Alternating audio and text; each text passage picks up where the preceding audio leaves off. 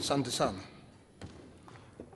Mheshimiwa Spika, nianze kwa kumshukuru Mwenyezi Mungu mwingi wa rehema kwa kutujalia uzima na afya njema na kutuwezesha kuhitimisha shughuli zote za mkutano wa 13 wa Bunge la 12 la Jamhuri ya Muungano wa Tanzania kama ilivyopangwa.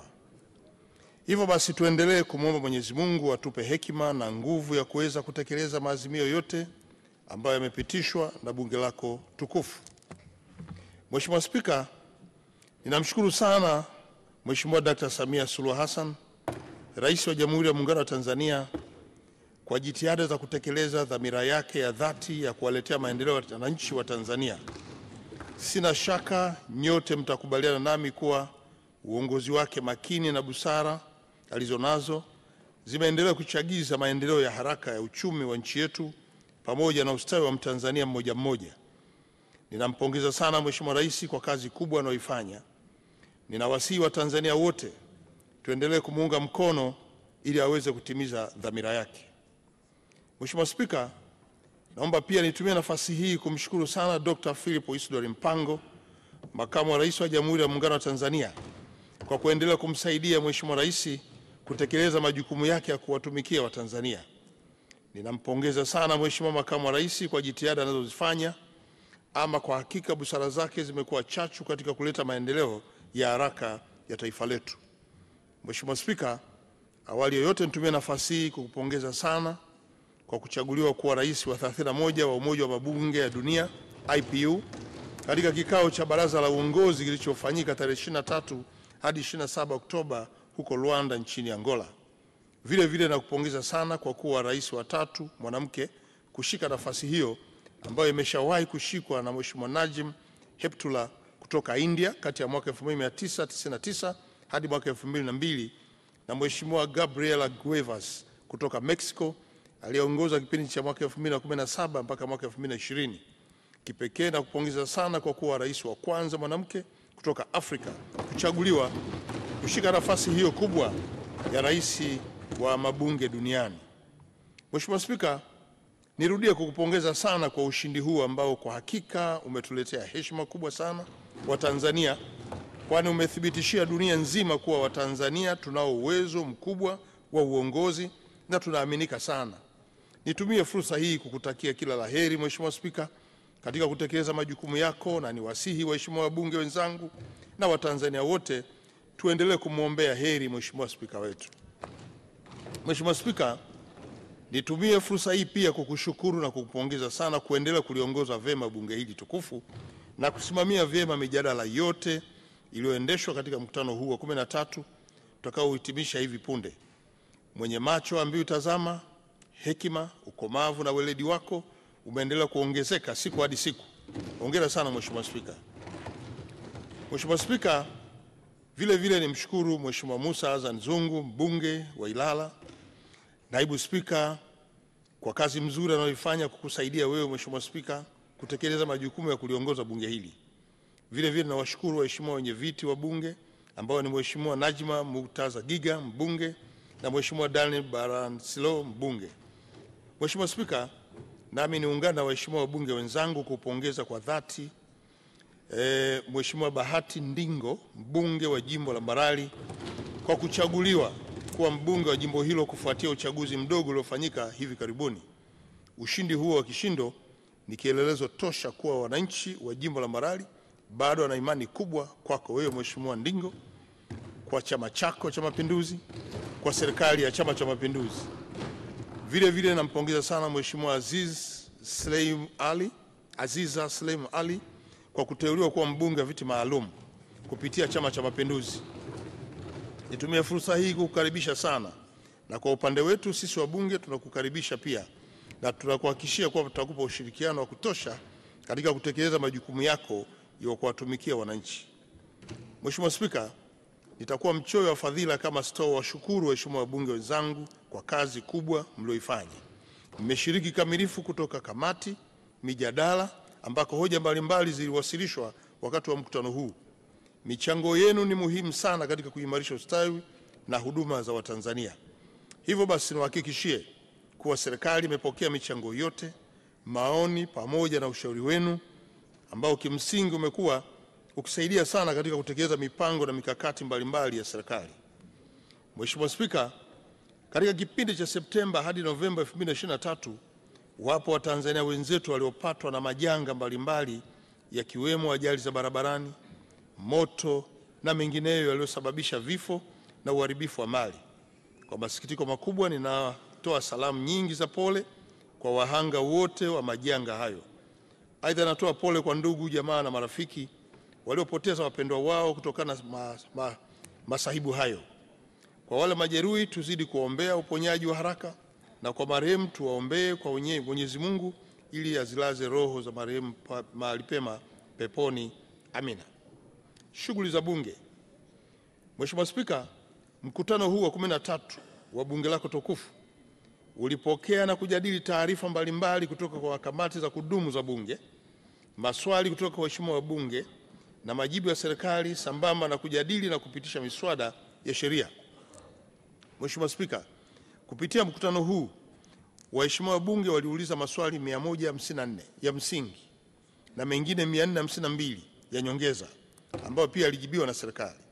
Hali kadhalika maswali 4 ya papo kwa papo yaliulizwa na waheshimiwa wabunge na kujibiwa na Waziri Mkuu baada ya kuwa ametoa taarifa kuhusu kuidhinishwa kwa sera ya elimu na mafunzo 2014 toleo la mwaka 2023 na mitaala ya elimu ngazi ya elimu ya awali, msingi, sekondari na elimu ya ualimu mbele ya Bunge lako tukufu. Mheshimiwa Spika, katika mkutano huu pia Bunge lako tukufu limepokea miswada 8 ya sheria kama ifuatavyo. Ya kwanza ni mswada wa sheria marekebisho ya sheria mbalimbali namba 4 ya mwaka 2023, The Written Laws Miscellaneous Amendment number 4 Bill 2023. Mswada wa pili ni mswada wa sheria za marekebisho ya sheria mbalimbali ya sekta ya sheria ya mwaka 2023, The Legal Sector Laws Miscellaneous Amendment Bill 2023. Tatu, mswada wa sheria bima afya kwa wote wa mwaka 2023. 4, mswada wa sheria za uwekezaji wa umma wa mwaka 2023. 5, mswada wa sheria marekebisho ya sheria mbalimbali namba 5 wa mwaka 2023, The Written Laws Miscellaneous Amendment number 5 Bill 2023. 6, ni mswada wa sheria ya uchaguzi wa rais, wa bunge na madiwani mwaka 2023. 7, ni mswada wa sheria marekebisho ya sheria ya vyama vya siasa ya mwaka 2023, The Political Affairs Laws Amendment Bill 2023. 8, ni mswada wa sheria ya tume ya taifa ya uchaguzi mwaka 2023. Tunapowasilisha mbele ya Bunge lako tukufu miswada hii mitatu ya mwisho, mswada wa sheria ya vyama vya siasa, mswada wa sheria ya uchaguzi ya rais, wa bunge na madiwani, na mswada wa sheria ya tume ya taifa ya uchaguzi, leo hii nitumia nafasi hii kuwashukuru sana wadau wa demokrasia na viongozi wa vyama vyetu vya siasa hapa nchini ambao wako kwenye jukwaa letu hapa leo kama alivyotambulishwa awali. Walitambulishwa kwa sababu wameungana nasi katika kushuhudia tendo la uwasilishwaji wa miswada hii ya sheria mitatu ambayo inapelekea kuwa na mwelekeo mpya wa kuendesha siasa za ndani ya nchi. Mheshimiwa Dr. Samia Suluhu Hassan, Rais wa Jamhuri ya Muungano wa Tanzania, kwa dhamira yake ya kuimarisha demokrasia nchini, leo tunashuhudia viongozi wetu wa vyama vya siasa wakipigania maendeleo ya nchi yetu huku wakisimamia sera zao zinazoleta maendeleo ya pamoja. Tunawashukuru sana viongozi wetu wa vyama vya siasa kwa umoja wenu kwa kuja bungeni pia kushuhudia tendo hili ambalo limewasilisha miswada hii kwa mara ya kwanza. Tutaendelea kutekeleza dhana ya 4R hatua kwa hatua ili kufikia malengo tuliojiwekea. Nawashukuru sana, asante sana kwa kututembelea kuja hapa kwetu. Mheshimiwa Spika, kwa mujibu wa kanuni ya 61 na 107 hadi 112 ya kanuni za kudumu za Bunge toleo la Februari 2023, na kwa kuzingatia wajibu wa Bunge katika kusimamia na kuishauri serikali, Bunge lako tukufu limepokea, kujadili na kupitisha maazimio mawili kama ifuatavyo.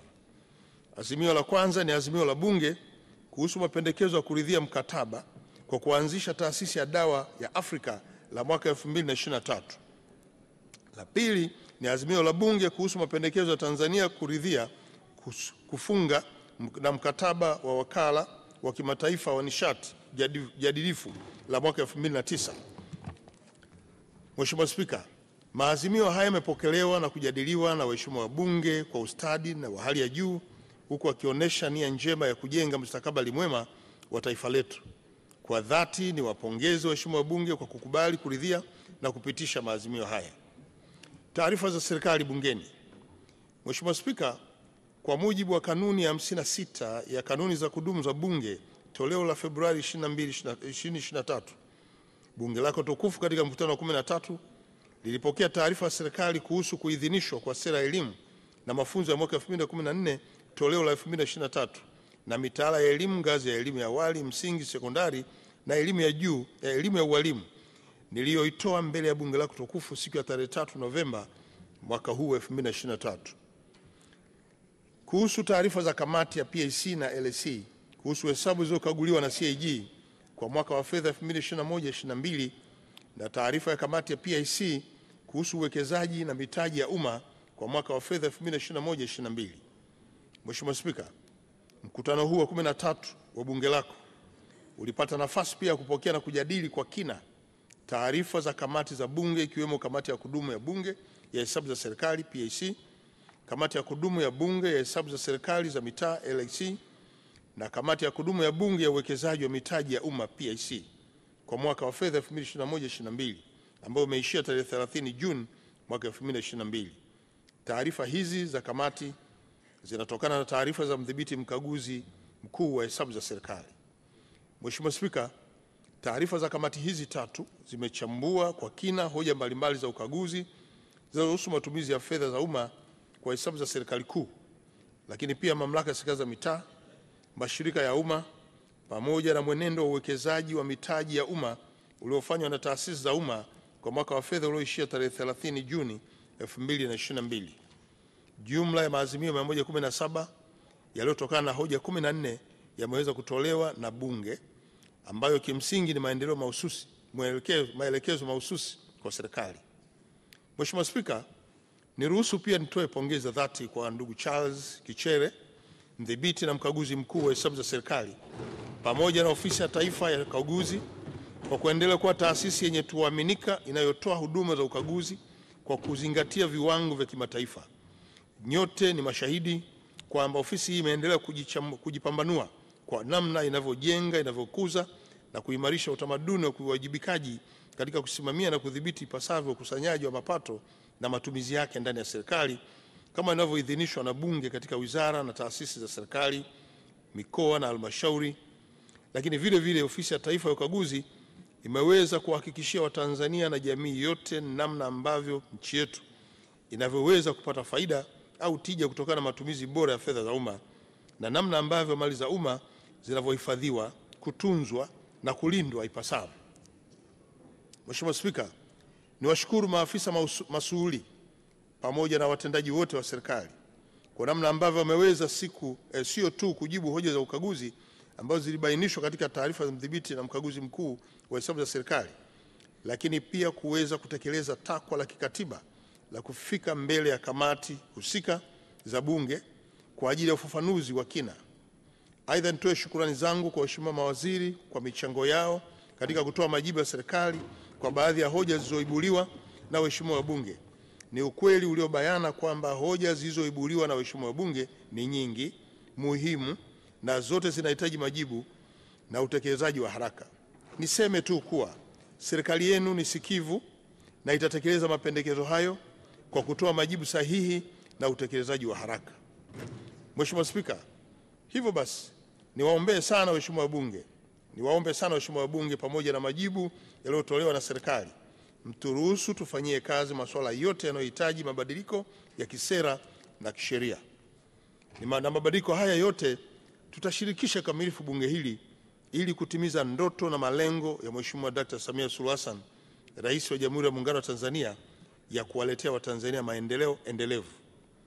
Mheshimiwa Spika, nitumie fursa hii kulihakikishia Bunge lako tukufu kuwa serikali baada ya kupokea hoja na maazimio yote tayari imeandaa bango kitita ambalo linaainisha jukumu la kila wizara kwa ajili ya kufanyia kazi maelekezo ya Bunge hili ili kurahisisha uwasilishaji wa taarifa ya utekelezaji wa Mheshimiwa Bunge rejea yao. Hivyo basi, naziagiza wizara zote ziendelee kwa wakati, ziandae kwa wakati taarifa za utekelezaji wa maazimio yote kulingana na mapendekezo yaliyotolewa na kamati, na ofisi ya Waziri Mkuu kwa upande wake itaandaa taarifa ya serikali ambayo itawasilishwa kwa Mheshimiwa Spika. Mapendekezo ya mpango wa maendeleo ya tatu kwa mwaka wa fedha 2024/25 na mapendekezo ya mwongozo wa maandalizi ya mpango wa bajeti kwa mwaka wa fedha 2024/25. Mheshimiwa Spika, pamoja na hoja za kamati za bunge zilizopokelewa na kujadiliwa na waheshimiwa wabunge, serikali iliwasilisha mpango wa maendeleo ya taifa na maandalizi ya mpango wa bajeti kwa mwaka wa fedha 2024/25 ambapo waheshimiwa wabunge wameweza kuchangia hoja hii moja kwa moja na kwa maandishi. Ninawashukuru sana waheshimiwa wabunge kwa michango yao katika mpango huu pamoja na mwongozo wa maandalizi ya mpango na bajeti ya mwaka 2024/25. Mheshimiwa Spika, ikumbukwe kwamba mipango ya maendeleo ya kila mwaka ni nyenzo muhimu ya matumizi bora ya rasilimali kwa ajili ya maendeleo ya wananchi.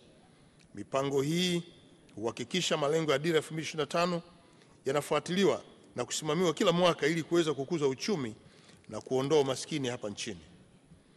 Mapendekezo ya mpango yameainisha maeneo mahususi ya kipaumbele yatakayozingatiwa katika maandalizi ya mpango ya bajeti ya mwaka 2024/25 kwa kuzingatia rasilimali zilizopo. Mheshimiwa Spika, kwa ujumla katika mwaka 2024/25 msisitizo utawekwa katika kuchochea shughuli mbalimbali za kiuchumi, kuimarisha ushiriki wa Tanzania katika shughuli mbalimbali za kiuchumi na maendeleo. Vile vile msisitizo utawekwa katika kuimarisha ushiriki wa sekta binafsi katika maandalizi na utekelezaji wa mipango, uwekezaji na uzalishaji nchini. Mheshimiwa Spika, serikali pia imewasilisha mwongozo wa maandalizi ya mpango na bajeti ya mwaka 2024/25. Mwongozo huu kimsingi ni mwelekeo wa jumla na maelekezo mahususi yanayopaswa kuzingatiwa na maafisa masuhuli katika hatua zote za uandaaji, uwasilishaji, utekelezaji, ufuatiliaji na tathmini pamoja na utoaji wa taarifa za utekelezaji wa mpango na bajeti kwa mwaka 2024/25. Mheshimiwa Spika, mwongozo huu umejikita katika kuhakikisha kuwa serikali inatekeleza vipaumbele vilivyoainishwa katika mpango wake wa maendeleo ya taifa wa miaka mitano ule ulioanza mwaka 2021 mpaka mwaka 2022 na kufikia mwaka 2025/26 ambavyo ni pamoja na kuchochea uchumi wa shindani na shirikishi, kuimarisha uwezo wa uzalishaji viwandani na utoaji huduma, kukuza uwekezaji na biashara, kuchochea maendeleo ya watu na kuendeleza rasilimali watu. Mheshimiwa Spika, niwashukuru sana waheshimiwa wabunge kwa michango yao kwenye hoja hizi mbili ambazo kwa pamoja zinatoa mwelekeo wa wapi nchi yetu inataka kufika kwa kuangalia kule tulikotoka. Hivyo nitoe rai kwa maafisa masuhuli na watendaji wote wa serikali kutafsiri kwa vitendo na kwa umakini mkubwa maelekezo yote yaliyotolewa na bunge hili, ikiwa ni sehemu ya kutimiza ndoto ya Mheshimiwa Dr. Samia Suluhu Hassan, Rais wa Jamhuri ya Muungano wa Tanzania. Mheshimiwa Spika, naomba nizungumzie masuala ya utabiri wa hali ya hewa. Sote tunatambua kuwa mvua zimeanza kunyesha katika maeneo mbalimbali hapa nchini na tayari Mamlaka ya Hali ya Hewa Tanzania imeshatoa utabiri wa mwelekeo wa mvua za msimu wa vuli kwa kipindi cha mwezi Oktoba hadi Disemba mwaka huu 2023. Utabiri huo umebainisha uwepo wa hali ya El Nino ambayo itaambatana na mvua kubwa na kusababisha mafuriko ambayo yanaweza kuleta athari mbalimbali zikiwemo madhara ya kiafya, kiuchumi, kijamii, upotevu wa mali na uharibifu wa miundombinu. Mheshimiwa Spika, taarifa ya utabiri wa hali ya hewa inaonyesha mvua hizo zitakuwa juu ya wastani katika maeneo mengi ya mikoa ya Kagera, Geita, Mwanza, Manyara, Arusha, Kilimanjaro, Shinyanga, kusini mwa mkoa wa Simiyu, kaskazini mwa mkoa wa Kigoma, Dar es Salaam, Tanga, Pwani ikiwemo visiwa vya Mafia na kaskazini mwa mkoa wa Morogoro. Mheshimiwa Spika, serikali itaendelea kuchukua hatua stahiki kuzuia na kupunguza madhara yanayoweza kusababishwa na uwepo wa El Nino sambamba na kujiandaa kukabiliana na mvua hizo kubwa. Kwa msingi huo, nitumie fursa hii kuzielekeza wizara, mikoa na taasisi za serikali kuzingatia masuala yafuatayo: moja, kuainisha na kuandaa rasilimali za kujiandaa, kuzuia na kukabiliana na maafa endapo yatatokea. 2, kuelimisha na kuhimiza wananchi kuhama kwenye maeneo hatarishi na kuchukua tahadhari ili kuokoa maisha na mali. 3, idara na taasisi zinazohusika na mazingira na miundombinu zihakikishe barabara zinapitika wakati wote, mitaro na makarvati yanazibuliwa na yanaimarishwa na kusafishwa ili kuruhusu maji yaweze kupita kwa urahisi. 4, sekta za maji, umeme na mawasiliano ziweke mipango ya kuzuia madhara na kuhakikisha uharibifu katika huduma hizo unapewa ufumbuzi mapema. 5, kushirikisha wadau wa maafa ikiwemo wananchi wenyewe, taasisi za umma na sekta binafsi katika mipango yote ya usimamizi wa maafa. 6, ni kutoa taarifa za haraka kwa mamlaka husika inapotokea maafa katika sekta husika. 7, kamati zote za maafa katika ngazi za kijiji, wilaya, mkoa na taifa zianze kujipanga kikamilifu kukabiliana na changamoto za El Nino endapo zitajitokeza kwenye maeneo yetu. 8, wizara, idara, taasisi, mikoa na halmashauri ziandae mipango ya utekelezaji katika maeneo yao kwa kuzingatia mpango wa taifa wa dharura wa kukabiliana na madhara ya El Nino. Mheshimiwa Spika, ni wasihi wananchi wote kujenga utamaduni wa kufuatilia taarifa za utabiri wa hali ya hewa na kutekeleza maelekezo yanayotolewa na viongozi na mamlaka ya hali ya hewa, ikiwemo kuhama kwenye maeneo hatarishi na kufanya shughuli za kiuchumi na kijamii katika maeneo salama. Kwa upande mwingine, wananchi waendelee kuweka akiba ya chakula na kutumia mvua hizo nyingi kulima mazao yanayostawi katika mazingira ya maji hayo. Mheshimiwa Spika, naomba nizungumzie swala la ukusanyaji wa mapato. Mheshimiwa Spika, uchumi wa Tanzania umeendelea kuimarika kutokana na hatua mbalimbali zilizochukuliwa na serikali ya awamu ya 6, ikiwemo kuwezesha uwekezaji wa kimkakati katika sekta za uzalishaji, huduma za jamii na miundombinu. Ukuaji huo wa uchumi umechangia kuongezeka kwa uzalishaji katika sekta rasmi na isiyo rasmi na hivyo kuiwezesha serikali kukusanya mapato zaidi. Mheshimiwa Spika, katika kipindi cha robo ya kwanza ya mwaka 2023-24, mapato kutoka vyanzo vyote vya ndani na nje yalifikia shilingi trilioni 9.06 sawa na asilimia 89.6 ya lengo la kipindi hicho.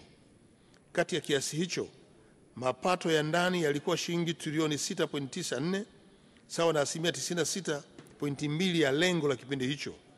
Mapato ya ndani yanajumuisha shilingi trilioni 6.15 zilizokusanywa na Mamlaka ya Mapato Tanzania na shilingi bilioni 491 za mapato yasiyo ya kodi yanayokusanywa na wizara, idara zinazojitegemea na taasisi na shilingi bilioni 299 kutoka vyanzo vya mamlaka ya serikali za mitaa. Mheshimiwa Spika, kuongezeka kwa mapato kunatokana na juhudi kubwa zinazofanywa na serikali ya awamu ya 6, ikiwemo kuimarisha mifumo ya ukusanyaji wa mapato na kurahisisha ulipaji wa kodi. Katika hatua nyingine, kuimarika kwa mapato kumewezesha serikali kuendelea kuwahudumia wananchi kupitia ujenzi na uboreshaji wa miundombinu mbalimbali, ikiwemo ujenzi wa hospitali na vituo vya afya na sekta ya elimu vile vile. Mapato hayo yanawezesha ujenzi wa reli ya kati kwa kiwango cha kimataifa, mradi wa kufua umeme wa maji wa Julius Nyerere, uboreshaji wa miundombinu ya barabara na reli, mpango wa elimu msingi na sekondari bila ada, kuboresha shirika la ndege la Tanzania, usambazaji umeme vijijini na mikopo ya wanafunzi wa elimu ya juu. Mheshimiwa Spika, serikali inaendelea kutekeleza mikakati mbalimbali ili kuhakikisha kuwa malengo ya makusanyo na utekelezaji wa bajeti kwa ujumla yanafikiwa, na mikakati hiyo ni pamoja na kuimarisha mifumo ya usimamizi na ukusanyaji wa mapato, kuimarisha doria maeneo ya mipakani, kutoa elimu kwa walipa kodi kuhusu umuhimu wa kulipa kodi kwa hiari, kuhimiza matumizi ya stakabadhi za kielektroniki za EFD na kuendelea kuboresha mazingira ya kuvutia uwekezaji na biashara. Mheshimiwa Spika, mikakati hiyo inalenga kuhakikisha taasisi zenye sura ya utoaji wa huduma kwa pamoja zinaboresha mifumo ya ukusanyaji kwa kuwezesha kutoa namba ya malipo jumuishi ili kurahisisha ulipaji kodi, ada na tozo mbalimbali kwa wateja na hivyo kuongeza uhiari na ulipaji kodi, na kuendelea kusimamia na kutekeleza kikamilifu sera za bajeti na fedha. Mheshimiwa Spika, nitumie fursa hii kuzielekeza mamlaka za serikali za mitaa kuendelea kuboresha mifumo ya ukusanyaji wa mapato na kuimarisha mifumo ya udhibiti wa ndani ili kuondoa mianya ya uvujaji wa mapato. Aidha, mamlaka hizo ziimarishe ushirikiano na taasisi nyingine za umma kwenye ukusanyaji na mapato ikiwemo mamlaka ya mapato Tanzania. Mheshimiwa Spika, kwa namna kipekee niwashukuru wananchi kwa kushirikiana na serikali katika ukusanyaji wa mapato ambayo ndio msingi wetu wa maendeleo yetu. Vile vile niwapongeze kwa dhati watumishi wa taasisi zenye dhamana na ukusanyaji wa mapato zikiwemo mamlaka ya mapato Tanzania TAREHE na mamlaka ya serikali za mitaa kwa kufanikisha ukusanyaji wa mapato ya serikali. Aidha, niwasihi watumishi wote waliopewa dhamana hiyo kutekeleza jukumu hilo kwa uadilifu na kuendelea kutoa elimu ya mlipa kodi ili kufanikisha ulipaji wa kodi kwa hiari. Mheshimiwa Spika, naomba kuzungumzia usimamizi wa sekta ya elimu, hasa elimu msingi. Sote tunafahamu kuwa mojawapo ya malengo ya elimu nchini Tanzania ni kutoa elimu bora itakayowajengea uwezo wa wahitimu kushiriki kikamilifu katika shughuli za kiuchumi. Hatua hiyo itawezesha taifa letu kufikia uchumi wa viwanda ifikapo mwaka 2025. Serikali katika kutekeleza azima hiyo imekuwa ikifanya jitihada mbalimbali ikiwa ni pamoja na kuendelea kuboresha miundombinu, kutekeleza mpango wa elimu msingi na kidato cha 5 na 6 bila ada, kuongeza ajira za walimu na wakufunzi wenye sifa, kutoa ufadhili na mikopo ya wanafunzi wa elimu ya juu na maboresho ya sera na mitaala yetu. Mheshimiwa Spika, serikali imeendelea kusimamia uandikishaji wa wanafunzi kuanzia ngazi ya elimu ya awali bila kusahau watoto wenye mahitaji maalum, ambapo zoezi ambalo huanza mwezi Oktoba bila kila mwaka. Na kwa mwaka 2024 serikali inatarajia kuandikisha watoto wa elimu ya awali 1,877,484 wenye rika lengwa, wakiwemo wavulana 934,560 na wasichana 942,924. Na darasa la kwanza watoto 1,729,180 wakiwemo wavulana 860,870 na wasichana 868,310.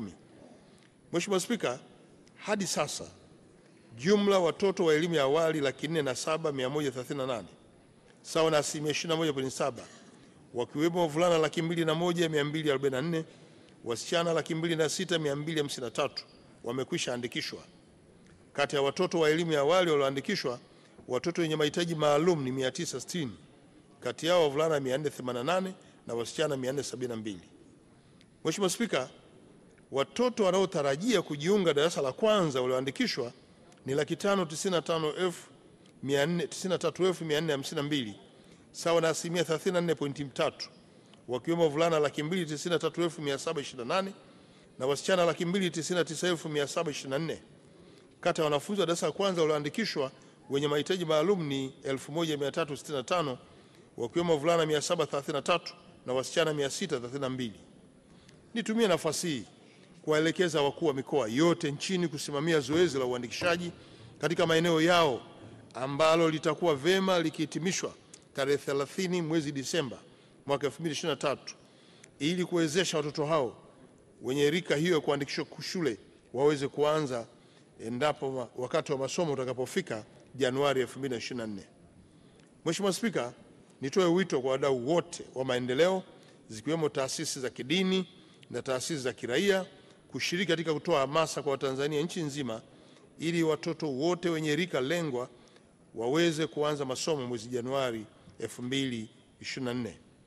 Mheshimiwa Spika, jitihada hizo zinaendelea sambamba na kukamilisha maandalizi yote muhimu ya kuwapokea wanafunzi wa kidato cha kwanza mwaka 2024 ikiwemo ujenzi wa miundombinu na jumla ya wanafunzi 1,206,995 sawa na 86% waliosajiliwa kufanya mitihani wa kuhitimu elimu ya msingi mwaka 2023 wanatarajiwa kujiunga na elimu ya sekondari Januari 2024. Mheshimiwa Spika, nitumie fursa hii kuwakumbusha waheshimiwa wakuu wa mikoa wote nchini wahakikishe kuwa ujenzi wa miundombinu yote katika shule za sekondari unakamilika kabla ya tarehe 30 Novemba 2023. Serikali itachukua hatua kali kwa wote watakaoshindwa kukamilisha ujenzi wa miundombinu katika shule za sekondari. Wakuu wa mikoa, fanyeni ufuatiliaji. Serikali imeshapeleka fedha kwa ajili ya ujenzi katika halmashauri zote nchini Hivyo hakuna sababu wala visingizio vya kutokamilisha ujenzi kwa wakati. Kuhusu mikopo ya elimu ya juu, Mheshimiwa Spika, serikali inaendelea kuongeza fursa za upatikanaji wa elimu ya kati na ya juu kwa kuwezesha vijana wa Tanzania kupata mikopo ya wanafunzi. Katika mwaka wa masomo 2023/24, serikali imetenga shilingi bilioni 786 kwa ajili ya mikopo na ruzuku kwa wanafunzi wa vyuo vikuu na vyuo vya kati. Kati ya fedha hizo, Mheshimiwa Spika, shilingi bilioni 731.3 zitatolewa kama mikopo kwa wanafunzi 220,376 wa shahada mbalimbali, shilingi bilioni 6.7 kwa wanafunzi 1,200 wanaofadhiliwa kwa mpango wa Samia Scholarship, na shilingi bilioni 48 kwa wanafunzi wa stashahada zenye uhitaji mkubwa wa rasilimali watu nchini. Mheshimiwa Spika, serikali imeendelea kuongeza wigo wa utoaji wa mikopo kwa wanafunzi, ambapo katika mwaka wa masomo 2023/24 utoaji wa mikopo umehusisha wanafunzi wa stashahada. Dirisha la kupokea maombi ya mkopo kwa wanafunzi wa stashahada lilifunguliwa tarehe 7 Oktoba 2023 na kufungwa tarehe 29 Oktoba. Hadi dirisha linafungwa, jumla ya waombaji 12,910 walikuwa wamewasilisha maombi yao. Mheshimiwa Spika, kwa upande wa shahada, hadi tarehe 5 Novemba 2023, jumla ya wanafunzi 169,180 sawa na 77% ya lengo walikuwa wamepangiwa mikopo yenye thamani ya shilingi bilioni 555.8. Kati yao wanafunzi 73,078 ni wapya wa shahada za kwanza na wengine 96,102 ni wanufaika wanaoendelea na masomo ambao matokeo yao ya ufaulu wa mitihani na kuendelea na masomo yamepokelewa na bodi ya mikopo.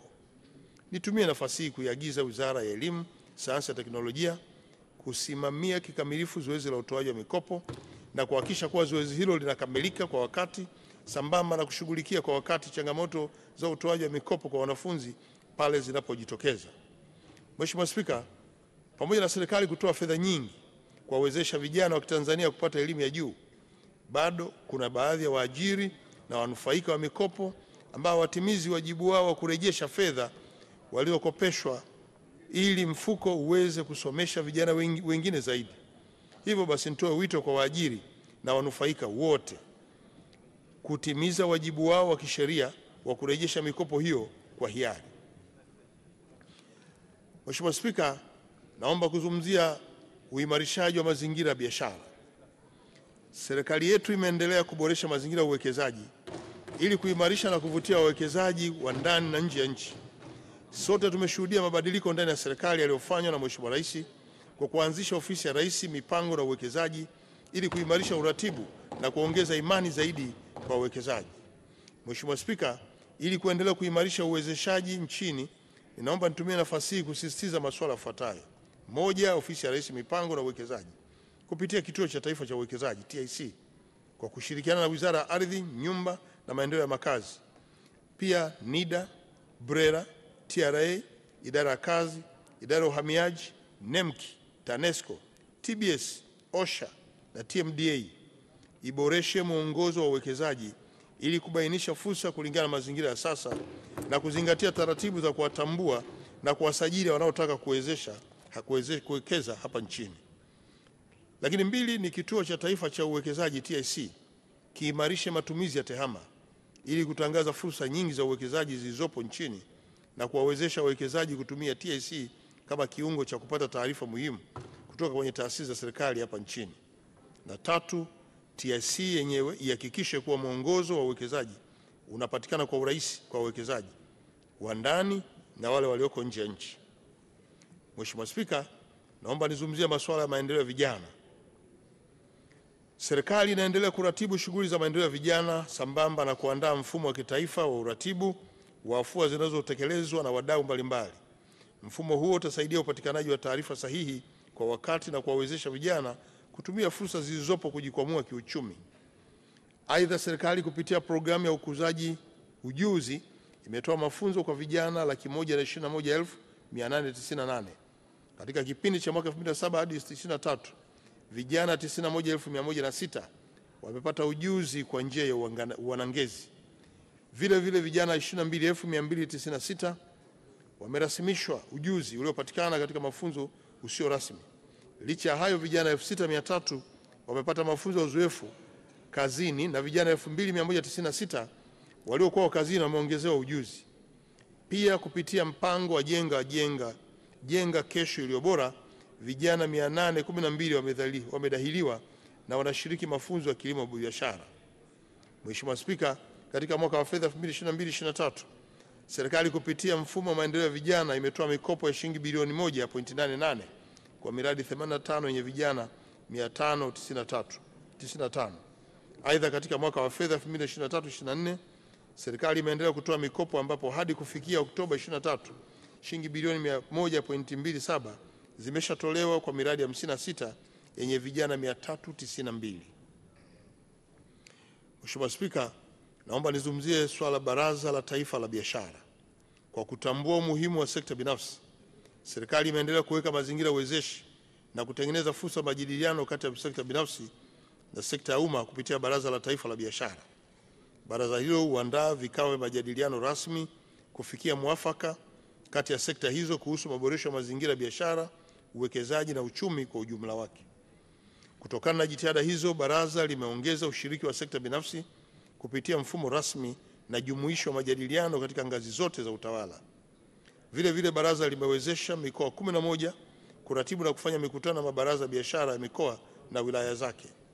Mheshimiwa Spika, utekelezaji wa maazimio ya baraza umewezesha kufanya mapitio sera, sheria, kanuni, taratibu na mifumo mbalimbali, kuunganisha majukumu ya taasisi yanayoingiliana, kuimarisha vituo vya huduma za mahali pamoja, kuanzisha na kuunganisha mifumo ya tehama na kuimarisha na kuongeza ushiriki wa Tanzania kwenye shughuli za kiuchumi, hususan miradi mikubwa inayotekelezwa na serikali.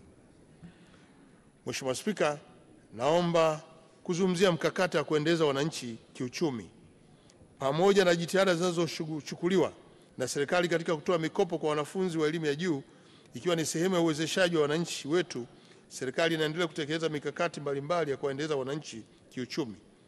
Mheshimiwa Spika, Baraza la Taifa la Uwezeshaji ambalo ni Baraza la Taifa la Uwezeshaji Kiuchumi NEC, ambalo limeanzishwa chini ya Sheria ya Taifa ya Uwezeshaji Wananchi Kiuchumi namba 16 ya mwaka 2004, sambamba na kusimamia utekelezaji wa Sera ya Taifa ya Uwezeshaji ya mwaka 2004, limepewa dhamana ya uratibu, kufuatilia na kusimamia utekelezaji wa shughuli zote za uwezeshaji wananchi kiuchumi ambazo ni mtambuka na zenye kuhusisha wadau na sekta mbalimbali za kiuchumi.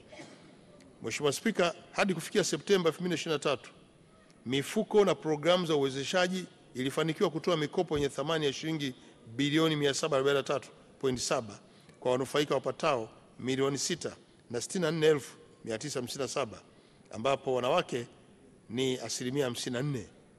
Aidha, kwa mwaka 2022/23 mifuko na programu za uwezeshaji ilitoa mikopo yenye thamani ya shilingi bilioni 743.7 kilinganishwa na shilingi bilioni 713.8 zilizotolewa mwaka 2021/22.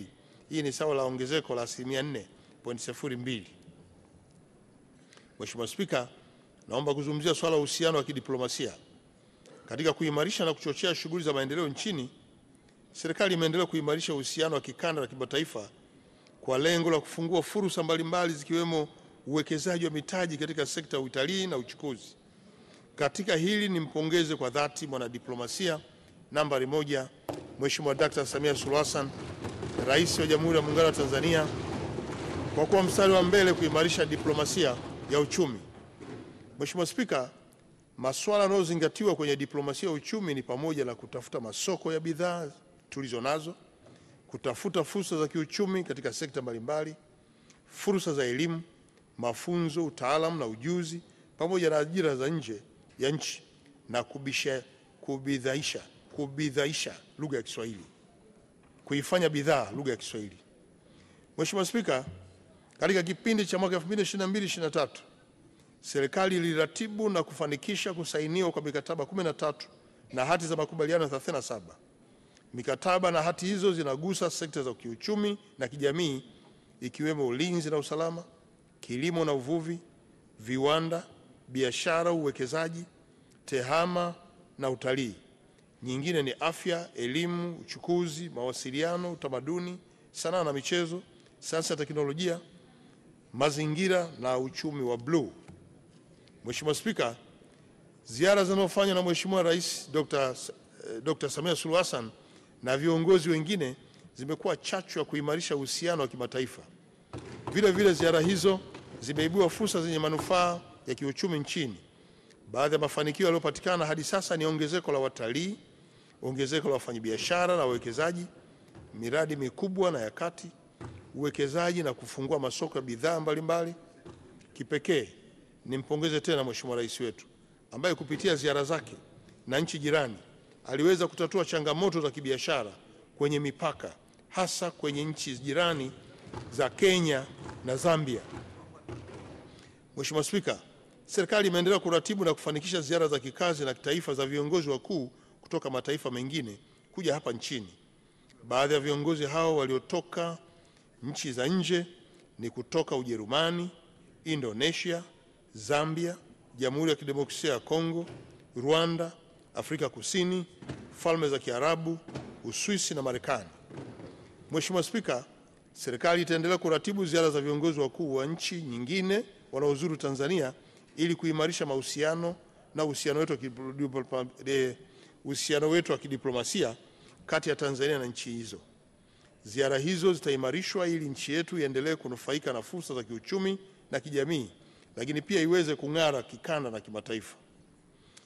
Mheshimiwa Spika, wakati nikielekea kuhitimisha hotuba yangu, naomba sasa niweke msisitizo katika masuala muhimu yafuatayo ambayo ni utaratibu wa upatikanaji wa pembejeo, udhibiti na utatuzi wa migogoro ya ardhi, uhifadhi wa mazingira na kuimarisha mazingira ya biashara.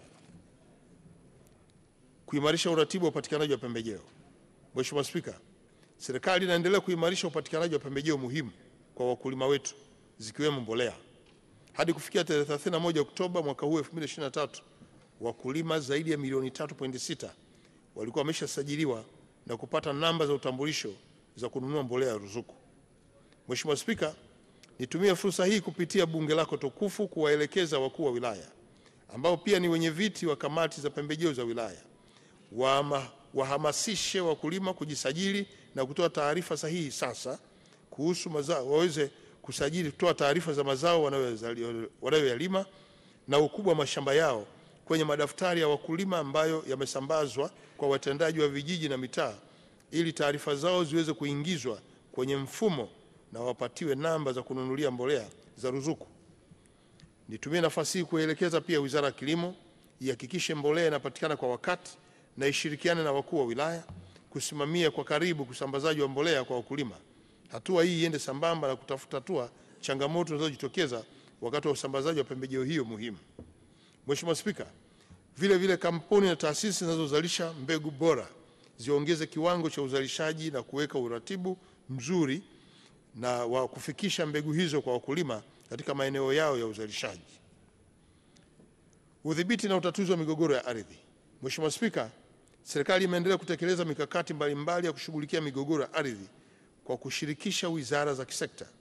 Mikakati hiyo ni pamoja na kuunda kamati maalum za kushughulikia migogoro, kuendesha kliniki maalum za ardhi ambapo wananchi wamekuwa wakisikilizwa malalamiko yao na kupatiwa ufumbuzi.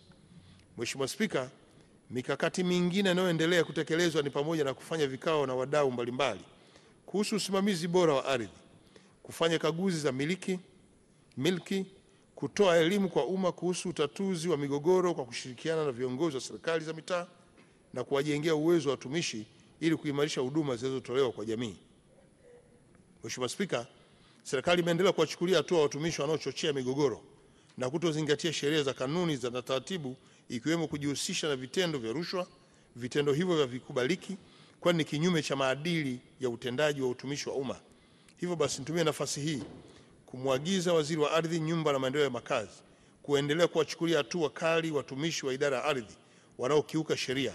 Hivyo basi kila mmoja afanye kazi kwa weledi, uadilifu na kwa kuzingatia taaluma yake. Mheshimiwa Spika, nilitoa maelekezo kwamba kampuni zote zilizopewa kazi za upimaji kwa viwanja kwenye majiji, manispaa na mikoa na zimeshindwa kukamilisha kazi yao ziwe zilikuwa na mikataba ama hazikuwa na mikataba, ziendelee kuchukuliwa hatua kali za kisheria. Ikumbuke kuwa kampuni nyingi zilizopewa kazi za kupima maeneo ya wananchi kwa lengo la kutoa hati miliki kote nchini hazifanyi kazi hizo kikamilifu, licha ya wananchi kulipa fedha kwa muda mrefu.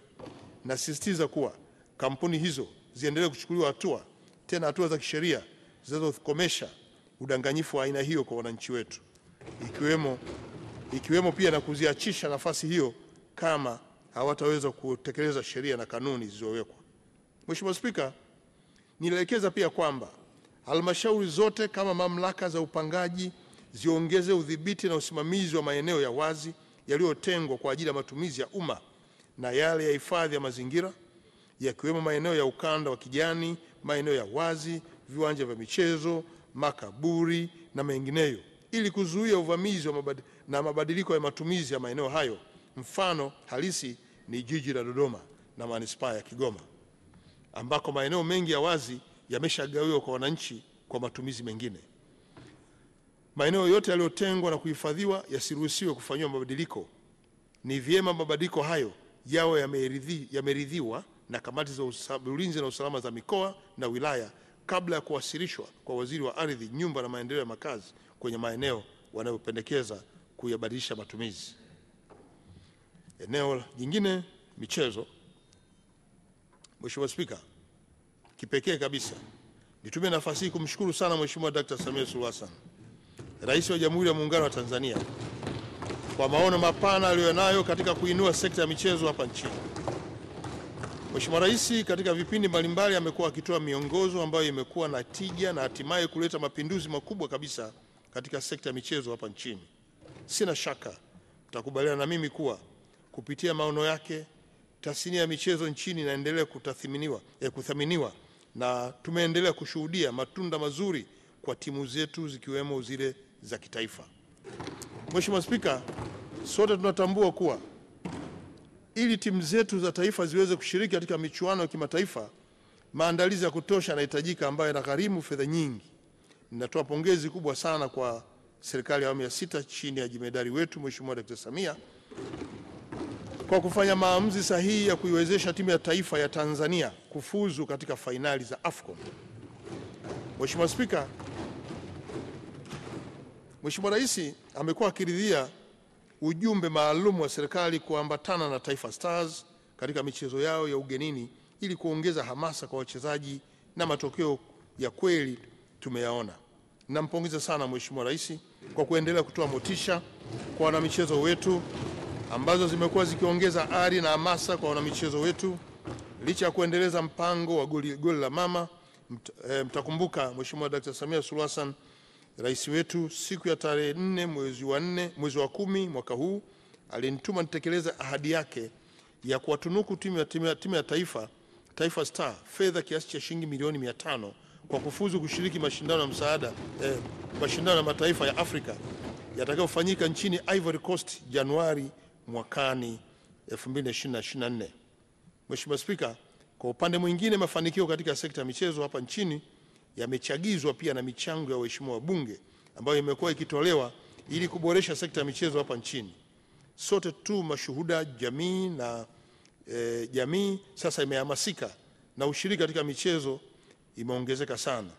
Michezo imekuwa zaidi ya burudani, kwani sasa ni nyenzo muhimu ya kukuza uchumi, kusaidia kutatua changamoto mbalimbali, lakini pia michezo imeendelea kuimarisha afya za washiriki, na hili linaenda kuimarisha pia kwenye sekta ya ajira kwa vijana. Mheshimiwa Spika, nitumie nafasi hii pia kuwashukuru na kuwapongeza Baraza la Michezo la Taifa katika kutekeleza mikakati ya maendeleo ya michezo hapa nchini.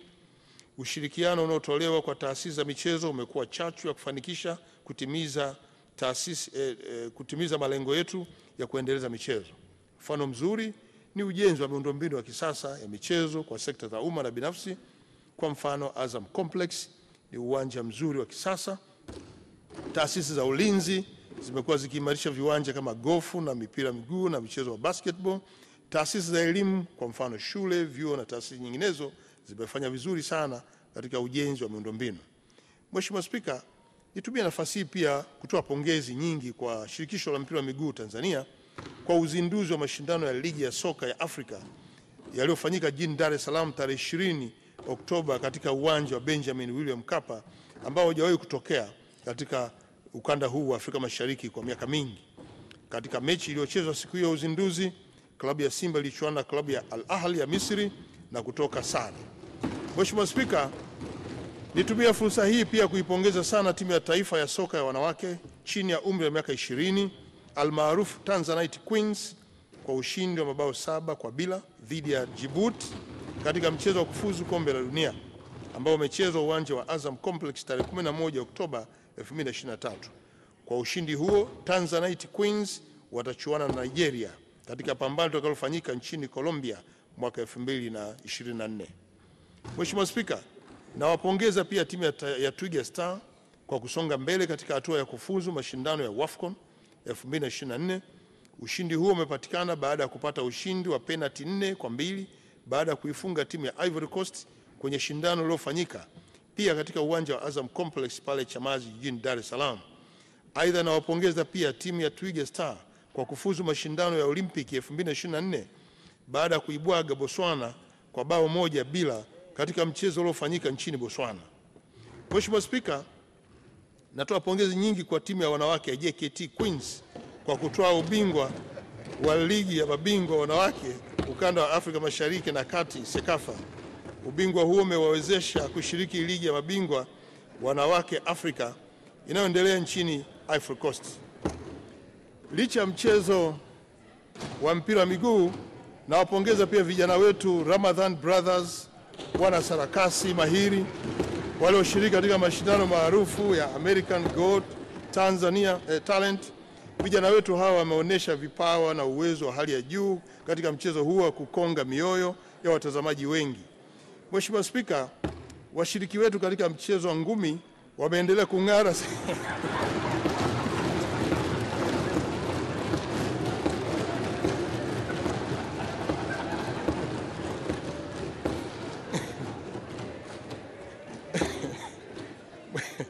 Mheshimiwa Spika, washiriki wetu katika mchezo wa ngumi wameendelea kung'ara sana katika mashindano ya ndani na nje ya nchi yetu.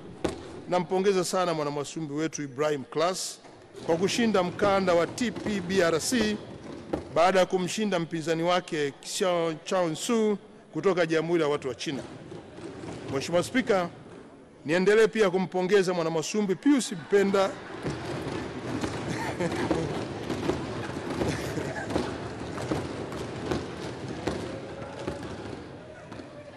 kwa kushinda ubingwa wa WC Peace Champion baada ya kumshinda Mrusi Daurin Yalesvinok.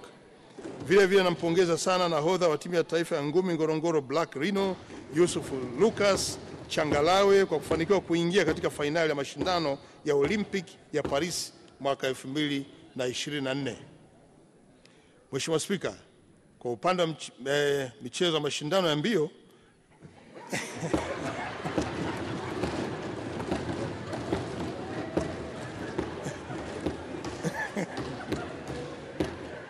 napenda nimpongeze sana mwanariadha wetu Magdalena Shauri kwa kushinda medali ya shaba katika mbio za BMW Berlin Marathon baada ya kushika nafasi ya 3 katika mbio hizo. Baada ya kushinda mbio hizo, lakini vile vile nipongeze mwanariadha Alphonse Felix Simbu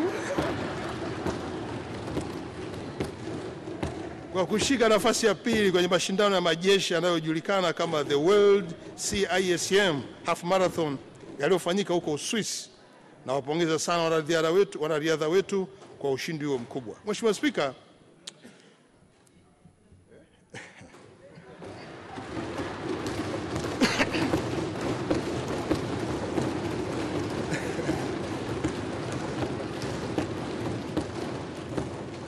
naomba muendelee kwa watulivu. Nimpongeze sana Mheshimiwa Dr. Damas Daniel Ndumbaro, Waziri wa Utamaduni, Sanaa na Michezo, pamoja na watendaji wote wa wizara kwa kuendelea kusimamia vema utekelezaji wa maono ya Mheshimiwa Rais. Jitihada zenu zinaonekana kwani Tanzania inazidi kung'ara katika medani za kimataifa, na sote tuendelee kushuhudia maendeleo haya makubwa na tuunge mkono maendeleo haya makubwa hasa katika sekta hii na kuchangia pato la taifa na kukuza uchumi kwa ujumla. Mheshimiwa Spika, ninapomaliza kuelezea habari za michezo, sitaki kuzungumzia swala la ligi kuu ya Tanzania NBC.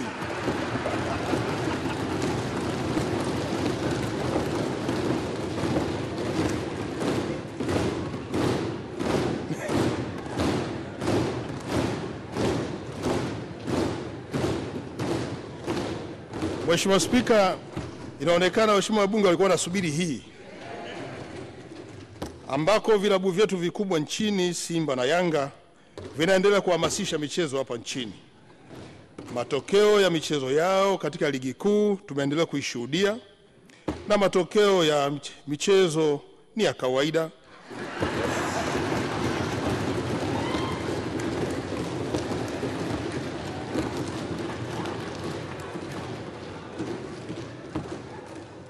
Mheshimiwa Spika, tumeendelea kushuhudia mafuriko yaliyotokea bonde la mto Msimbazi.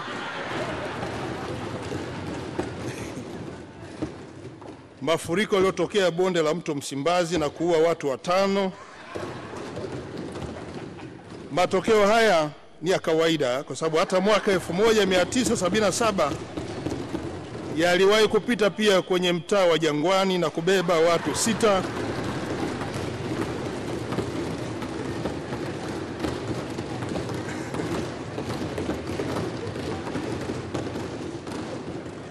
Na mwaka 2012 pia alipita huko kwa Jangwani akabeba watu 5.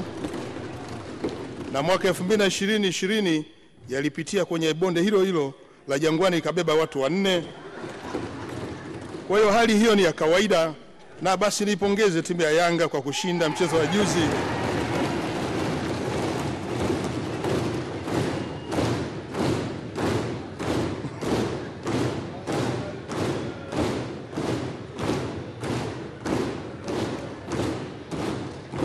Na Mheshimiwa Spika, kwa mujibu wa msemaji Bwana Ahmed Ali, anasema jambo hili halijatokeza tena na wategemee makubwa kwenye mzunguko wa pili ambao utafanyika mwezi Aprili mapema mwaka 2024.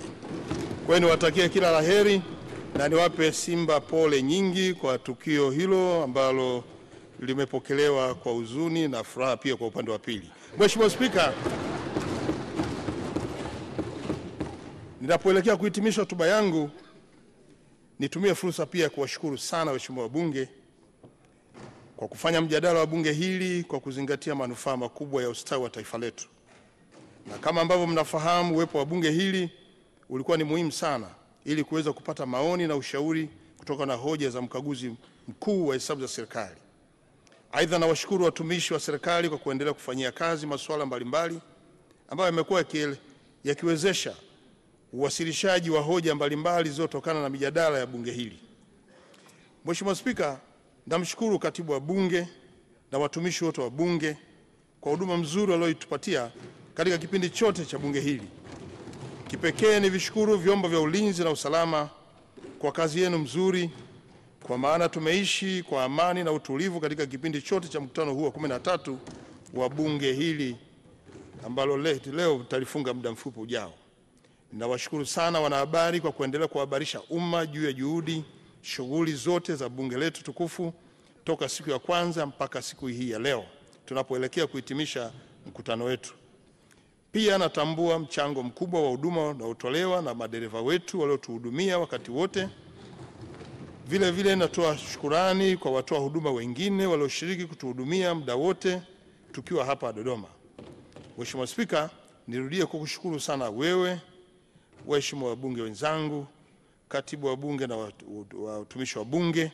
Niwaahidi kuwa tutaendelea kutekeleza yale mlioyashauri na kuyatolea maoni katika kipindi chote cha mkutano huu wa bunge hili, kwani ushauri na maoni yenu ndio msingi wa kuiwezesha serikali yetu kutimiza majukumu yake ipasavyo.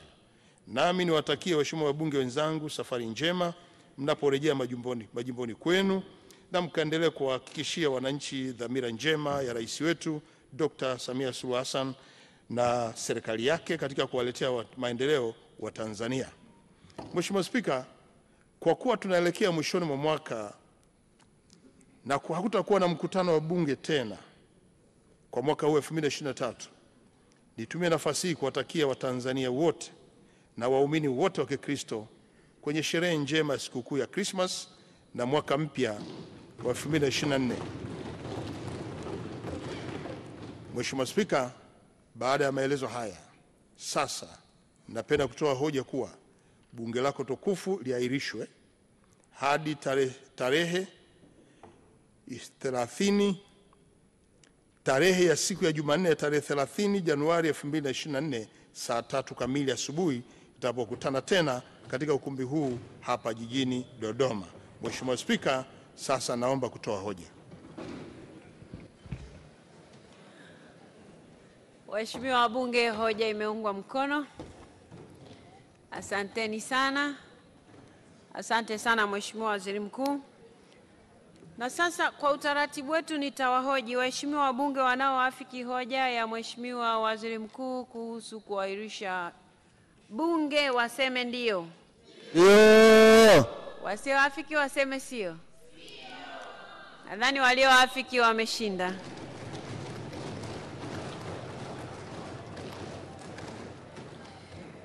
Kwa hivyo waheshimiwa wabunge, hoja ya Mheshimiwa Waziri Mkuu imepitishwa rasmi na Bunge. Katibu. Wimbo wa Taifa na wimbo wa Afrika Mashariki. Wimbo wa Taifa na wimbo wa Afrika Mashariki.